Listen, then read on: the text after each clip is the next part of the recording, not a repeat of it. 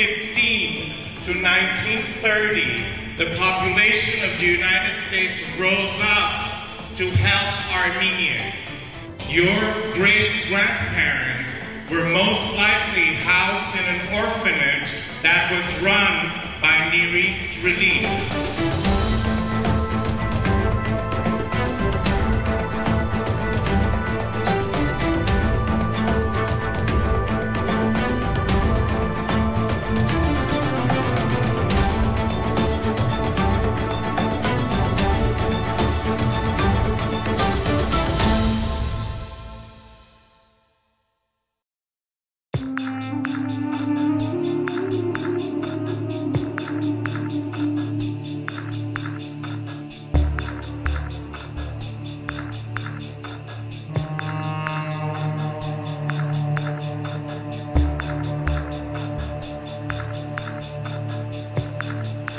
Near East Relief, which is the forerunner to the Near East Foundation, is the institution most responsible for the preservation of the Armenian people after the genocide of 1915.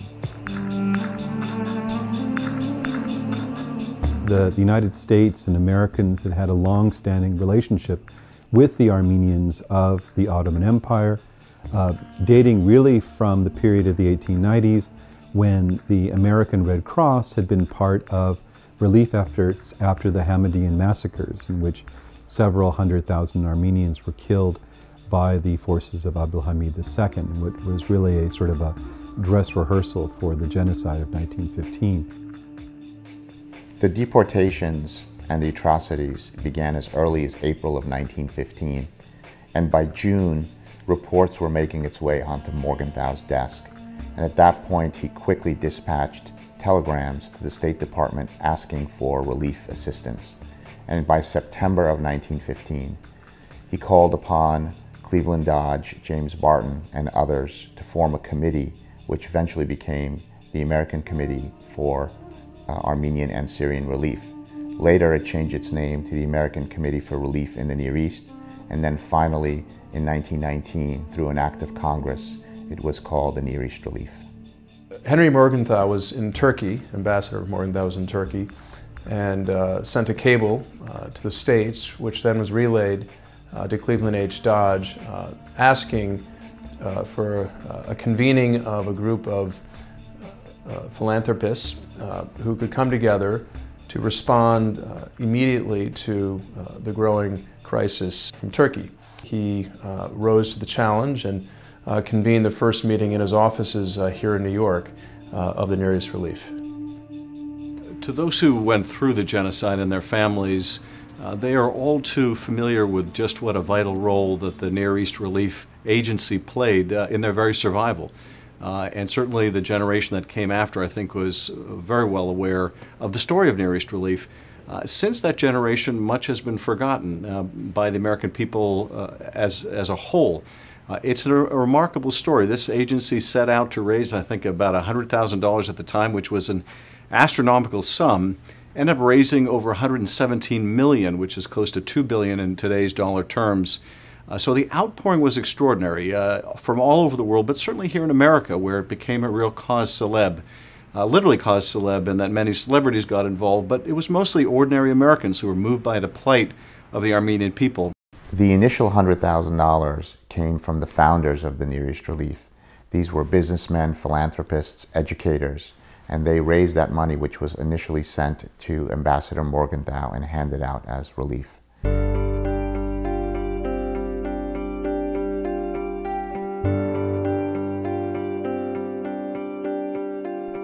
Morgenthau was there through much of the first period of the genocide. And something which I think should be well understood is that American diplomats, the Rockefeller War Relief Board, missionaries and others, despite attempts by the Ottoman government to cover up what was happening, were very aware of how devastating efforts were and how successful Ottoman efforts were at destroying the Armenians as a people. I mean, we have in the Rockefeller archives maps showing the routes of deportation from 1915, 1916. I mean, it was very, very clear that the Ottoman state was trying to exterminate the Armenians as a people. And Morgenthau just was outraged by this, especially because the Ottoman state had made so many international promises that it was going to protect the Armenians and give them a level of autonomy and so on. And so I think Morgenthau was outraged, and rightly so, that there was a murder of a nation was taking place. He saw a terrible wrong being done, the murder of a whole nation, really, the Armenian people. And he spoke out. And it took courage because there were no other prominent people speaking in government positions speaking out about the murder of the Armenians. Morgenthau wanted to help the Armenians because he understood what was happening to them was unjust and was wrong. And I think that underlies much of the reason why Americans were so dedicated to trying to help the Armenians, because they saw their cause as just and they believed what was happening to them was unfair. He was one of the founding fathers of the Near East Relief Fund to help survivors of the genocide, the Armenian Genocide. But I mean, he recognized that, I mean, this was action by a government against its citizens. And he took it extremely seriously. And he spoke out, you know, I think he wrote a book, The Murder of a Nation, you know, and it was a very important act by him, and as I say, it was not that much appreciated by the United States State Department. And so he came back to the United States to raise money publicly through the Near East Relief Fund. And, you know, he spoke at dinners all over for the next 4 years, really.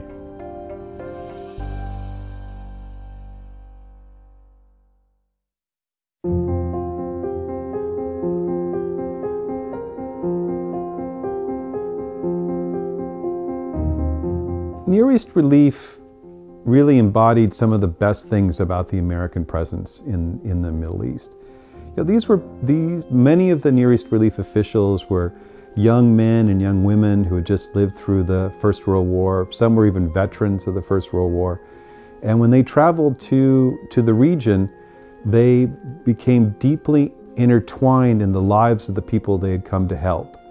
And you know, I think that the story of someone like Stanley Kerr is really emblematic of the role that Near East Relief played in the lives of Armenians and protecting Armenians from the situation, the very bloody and very awful situation which followed the attempts to restore the Armenian community in southern Anatolia. So Kerr had gone to Marash as a young man in his 20s to help administer the Near East Relief's hospitals and rehabilitation centers there. But as Marash was plunged into civil war, as the Kemalists sought to expel the French, Armenians were drawn into a terrible, terrible local civil war that ultimately cost over 20,000 Armenian lives. But throughout that entire period, Kerr didn't leave. At any moment, he could have just walked away, but instead he stayed in Marash, stood with the Armenians, and helped protect those who could not flee, especially old people and orphans, and continued to be an advocate for Armenians for the rest of his life. Many of the Near East relief workers and missionaries took great personal risk to help the refugees. Several of them contracted typhus as a result of helping the orphan children. About 30 of them died during their service to the Near East Relief. Lester Wright was one of the first volunteers to die a violent death. In October of 1922, while traveling with a convoy of orphans from Harput to Aleppo, he and his colleague Enoch Applegate were attacked by Kurdish bandits. Mr. Wright was shot and he died instantly, and Applegate was also shot and wounded, but he survived.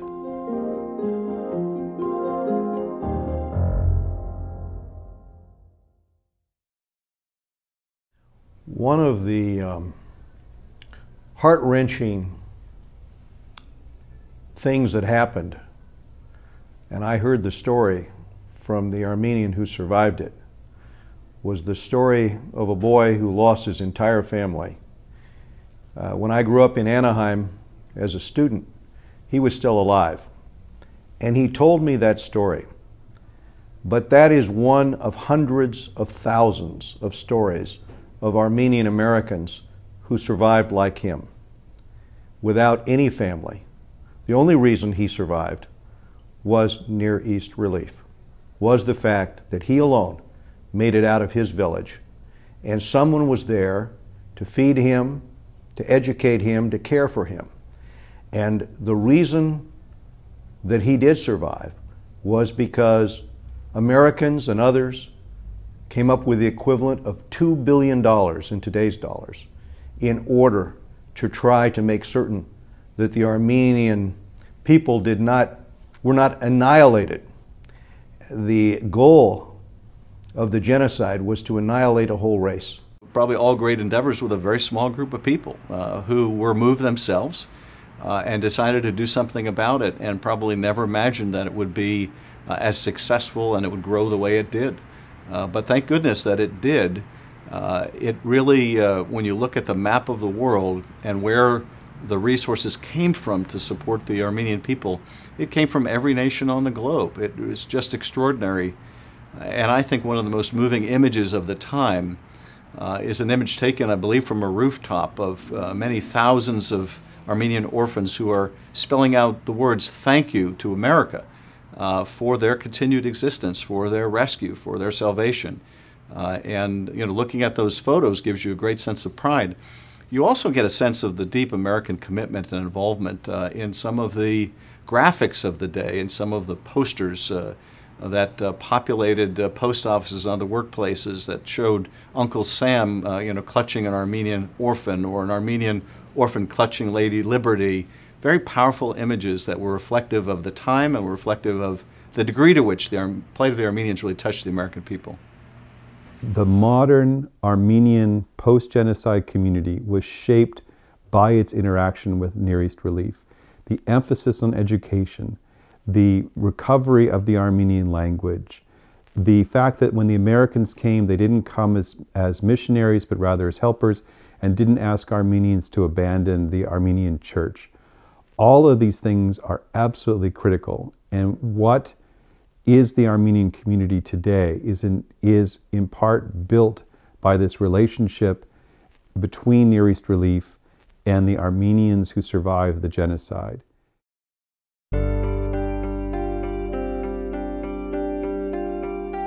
My maternal grandfather, Hagop, was born in Severek, Turkey in 1912. During the Armenian Genocide, his father was killed, and he was separated from his mother and his siblings on the forced deportation marches. Hagop was the sole survivor of his family. In the chaos of the deportations, Hagop's Kurdish neighbors took him in and sought him to raise his as their own. They taught Hagop Kurdish and gave him a Kurdish name, Seda. During these years, Hagop learned Kurdish fluently and was given the responsibility to tend to the family's pastures and to herd their sheep, working alongside the family's children. Hagop was among the 8,000 orphans the Swiss missionaries Jacob Kunzler and his wife Elizabeth transported to safety during what is known as the Great Orphan Migration, which began in the spring of 1922. Hagop spent some time in Ghazir orphanage and eventually settled in the Antillas orphanage until April 1928, when he was discharged. There he learned the trade of carpentry, and he was among the orphans who built wooden tricycles and toys for the younger Armenian orphans, also under the care of the missionaries and Near East relief. Later, my grandfather would continue to make replicas of these same toys for his own children and grandchildren. My grandfather never left Lebanon after the trek he made with the other orphans.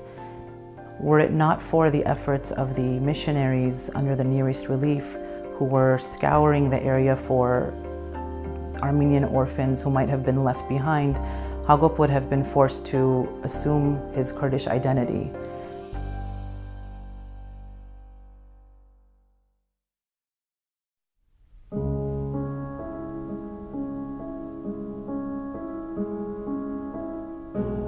mother came in 1920 after the massacres. She was in an orphanage, and she was found there by a relative and brought here. My mother started working in New York at a carpet store, and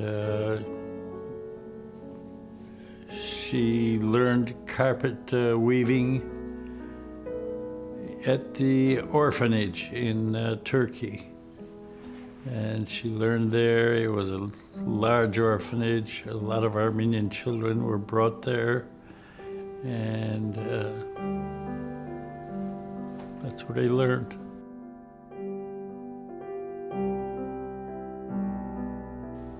I had to learn about the massacres through the AYF.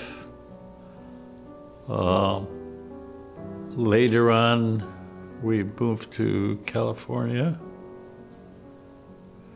and my daughter Nora found out that 2 Turks were shot in Santa Barbara by an Armenian for revenge.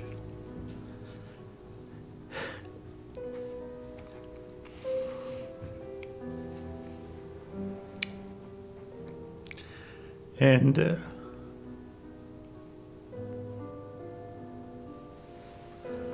Mom opened up. She'd never opened up to me. She was thankful.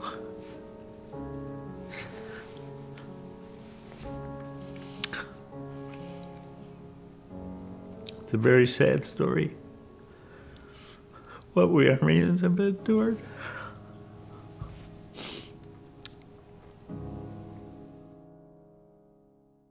When I was 10 years old in 1973, news broke that Gurgen had assassinated 2 Turkish diplomats in Santa Barbara, California. And at that time, we lived in Detroit, and my grandparents were visiting from Syracuse, New York. And Grandma opened up to Nora and told a story about her being pushed into the Euphrates River and how she was saved. And my grandmother sat me down, just the 2 of us, and she told me that she needs to tell me something very important. So she went through this story that was just unbelievable to me.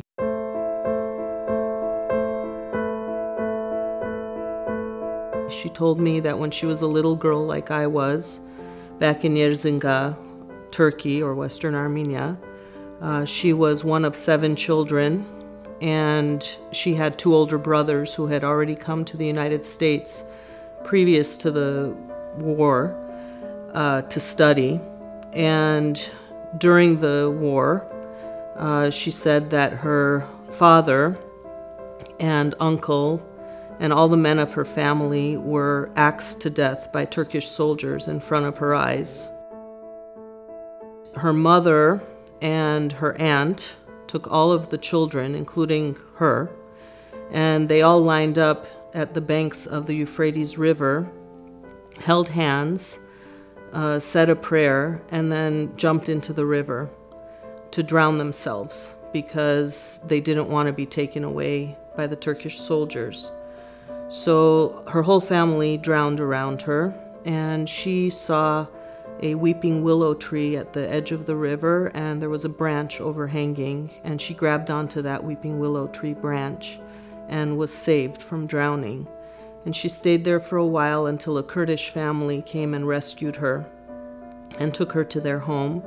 And they kept her there for a while, and she helped cleaning and cooking and taking care of their children, until one day American missionaries were going through Erzincan. They turned her over to the American missionaries, and she was taken to an American orphanage, which it turns out was a Near East Relief orphanage. So she stayed in the orphanage for a while, and she said that she learned how to weave Oriental rugs in the orphanage. And a couple of years later, Her brother, who had been in New York at the time, was apparently frantically searching through the U.S. government for any survivors of his family. And through the orphanage, he found her. She came to the United States on a ship and landed at Ellis Island and joined her brother in New York.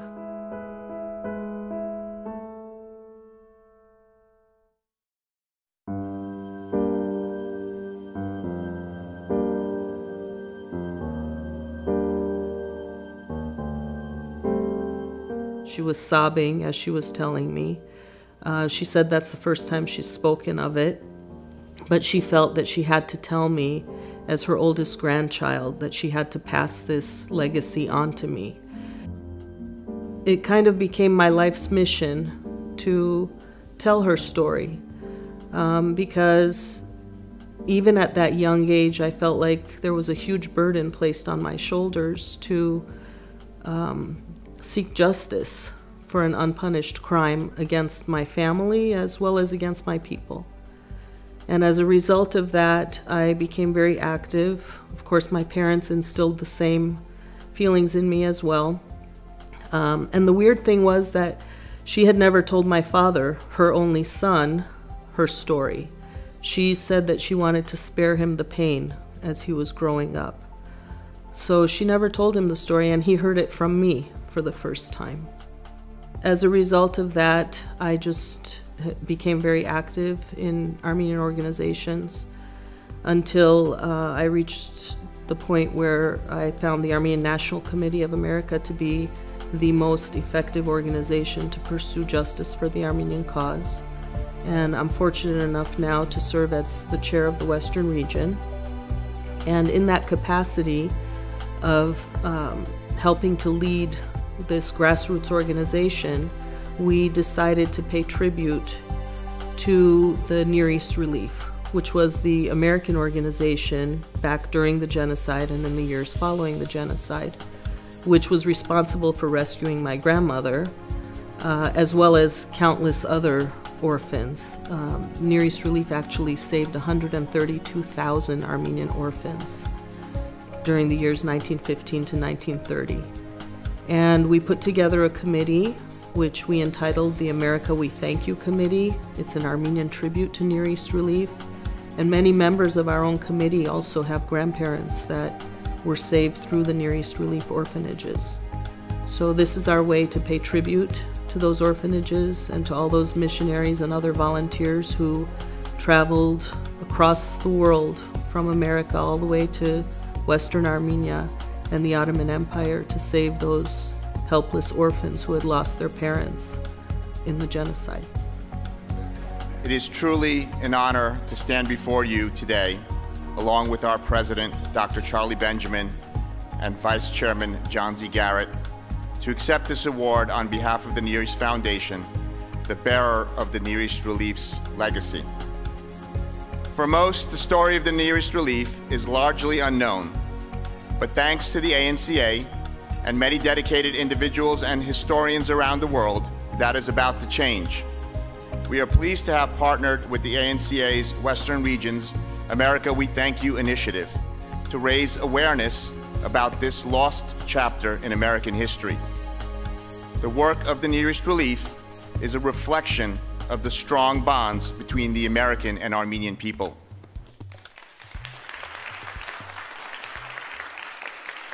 So the honors by Armenian groups such as ANCA have been a wonderful tribute to Cleveland H. Dodge, certainly, but also to the organization and the great impact that it had on so many lives.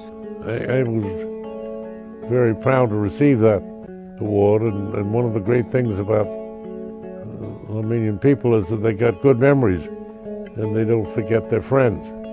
Armenian Americans have been scientists, they've been artists, they've been doctors, virtually in every category of endeavor. Medicine, the science, arts, literature, law, in every field of endeavor, the Armenian community has not only enriched the country, but provided some of the most superb talent. They have given back a great deal to this country.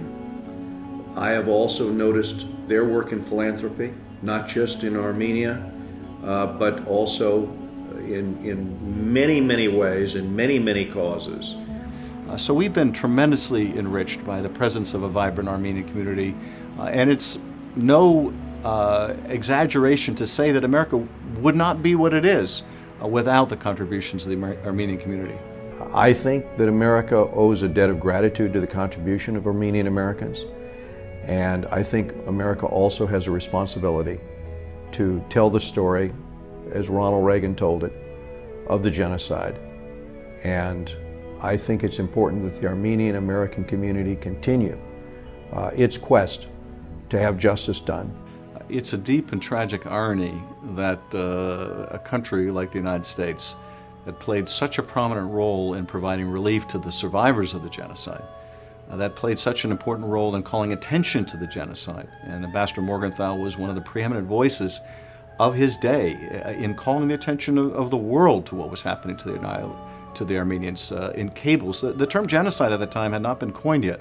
That would only later be coined by a Holocaust survivor named Raphael Lemkin, whose entire family was wiped out. 40 members of his family were killed in the Holocaust. And he looked for a word that would describe the crime of trying to annihilate a people. And when he coined that term genocide, he pointed to the Armenian example. It's a serious, serious fault that we don't recognize now the Armenian genocide, and the Congress has repeatedly refused to enact a resolution condemning Turkey for the genocide. It's a serious problem. I think the role the United States should play is to speak out forcefully about the Armenian genocide. I think another role is to also make certain that we defend and protect Armenia. It's a terrible irony that the example that gave root to that word genocide, along with the Holocaust, the country that was most responsible for summoning the conscience of the world in the relief effort, the country which had the ambassador in the region who called out most loudly the crime that was going on, should continue to be complicit in this Turkish campaign of denial. It's a tragic and bitter irony, and one that I desperately hope we put an end to right away.